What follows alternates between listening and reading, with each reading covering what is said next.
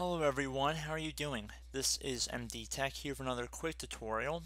In today's video, I'm going to show you guys how to turn on or off the background intelligent transfer service on your Windows 10 or Windows 8 or Windows 7 computers. So this service is tied to Windows Update, and for whatever reason you might want to turn it on or off, this tutorial will be for you. So without further ado, let's jump right into it. And we're going to start by opening up the Start menu, and you want to proceed to type in Services. You want to select the best managed, which should hopefully say Services here. Left click on that.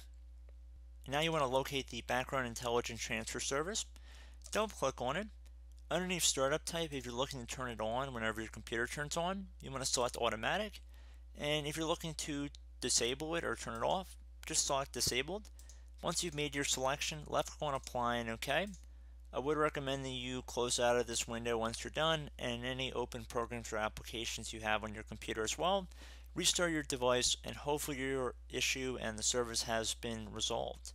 So as always, thank you guys for watching this brief tutorial. I do hope I was able to help you out, and I look forward to catching you all in the next tutorial. Goodbye.